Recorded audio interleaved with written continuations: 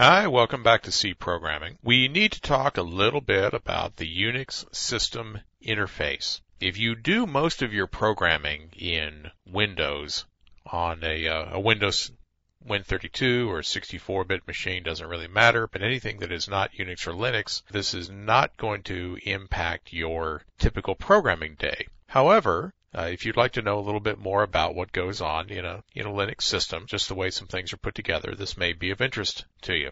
Everything in Unix, whether it's a printer, a file, the screen, the keyboard, whatever, is represented by a file. It's treated like a file. It's read from and it's written to, and all of the access control is handled as if the item were a file. All of these devices are represented by file descriptors. The first three of them we already know. FD0 is a standard in. We know it as standard in. FD number 1 is standard out, and FD2 is standard error. The shell, when it creates our C program environment as the program starts, handles the redirection of file descriptor 0, 1, and 2.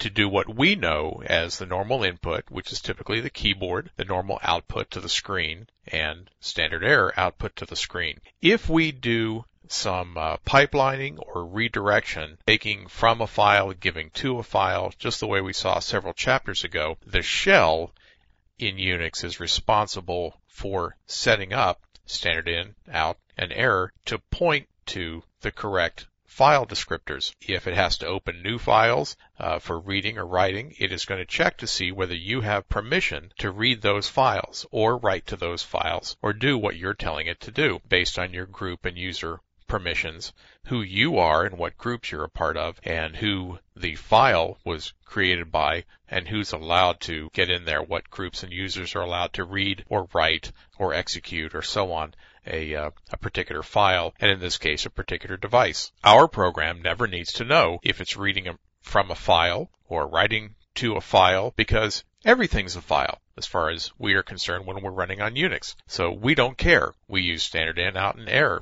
We have used those because the standard C library does the fix-up from the file descriptors to those names that we know. And printf, scanf, those kinds of functions do yet another fix-up to default to using the standard in, which defaults to using file descriptor 0, which defaults on farther down in the stack to the normal input, which is the keyboard file, set up by the shell. So we're relying on all of these layers all the way down through. And that's one of the things that makes C so portable, is that all we have to do is get the standard library set up properly and get a shell that understands what we're trying to do when it kicks off the program, and we're on our way.